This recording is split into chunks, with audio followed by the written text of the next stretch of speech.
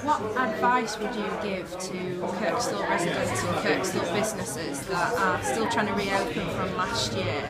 Two things they can do are really try and stick at it, get open again, and the second thing is engage with this centre,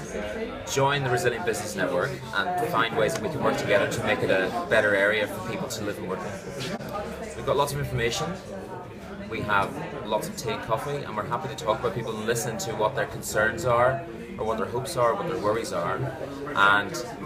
try and answer some of those questions which make people feel anxious about staying in the area, and also provide a place where people can come and join this business network that we're setting up.